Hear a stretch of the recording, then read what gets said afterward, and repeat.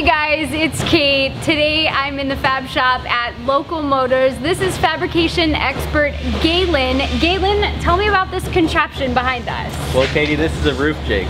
You may be wondering what a roof jig is. It's what we use to repeatedly fabricate a section of the roof and upper cage in a manner that will always turn out the same way.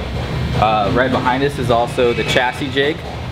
So you can kind of see all the different sections we call captures that hold each individual tube in the place where it needs to be. That way we can tack it together, pull it out, and finish weld it. And each time we do that, we'll have the same chassis. Okay, so why do you need a roof jig? That's just for efficiency.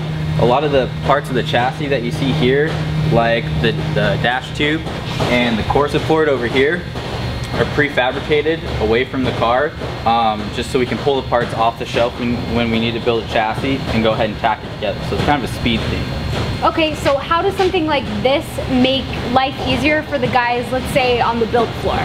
Mostly repeatability.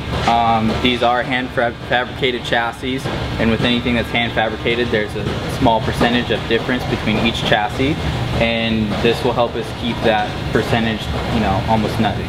So each one's exactly the same. Awesome, awesome, great stuff, Galen. Thank you so much. So if you're watching this video on YouTube, be sure to subscribe to the Local Motors channel. If you're watching this on Facebook, give us a like, and we'll see you next time.